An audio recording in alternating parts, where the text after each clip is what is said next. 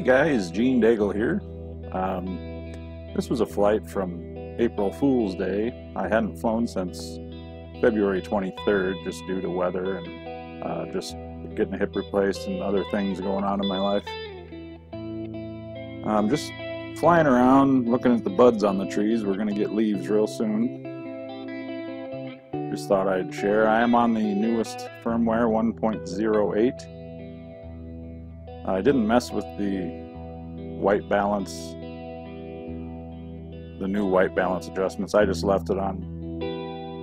My EV was 0 and I locked it. I wanted to show you guys something I found when I was flying around my neighborhood. Somebody has a big solar panel array you see right now in the middle of the screen down there. And that's for one house. That's a lot of solar panels. Town's been pretty boring in the coronavirus deal. Not a lot going on. You can't go out to eat.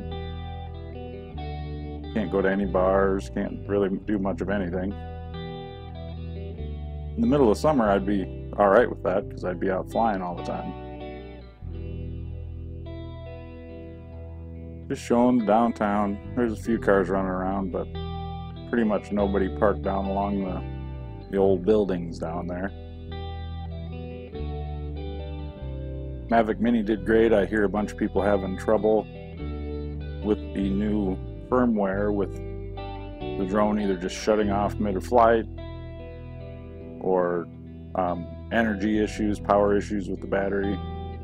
I think we're going to find this with the lithium-ion batteries, that they're only good for about 100 or a little over recharges from what I've read. So they're going to lose power a lot faster. And once you get down below 50%, you don't have the amount of energy to the motors that you normally would. So your loft is decreased, your speed is decreased. So it's not necessarily about how powerful the Mini is. You're going to see at the beginning 100% battery that it has much more ability to fight the wind than it does toward the end of the battery, or even under 50%. So just keep that in mind when you're flying this. Here I took off sport mode, full blast, just to see how it performed, and it did really well. Pretty quick little bugger. Because I just don't think this is a power issue. I know I've said this before, but these lithium-ion batteries are just totally different than the LiPo on the power that's provided to the motors at different percentages. The problem is we have too many new users, or not too many, but a lot of new users that never messed with LiPo before, and they don't understand why their Mini can't fight the wind when it was fine at 100%, but back down to 40%, you just don't have it. I did notice with this new update that the strong wind warning doesn't last very long. It just pops up and goes away, even though there wasn't a whole lot of wind this day.